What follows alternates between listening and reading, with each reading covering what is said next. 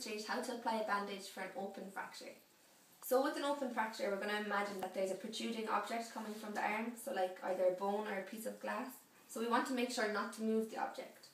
So first of all, we're going to take 2 unwrapped bandages and we want to place one above and one below the protruding object.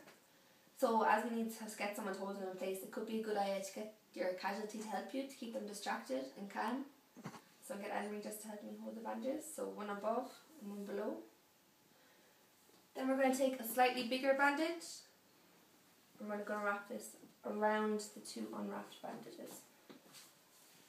So first of all, we're just going to wrap it a couple of times up the top just to keep it in place.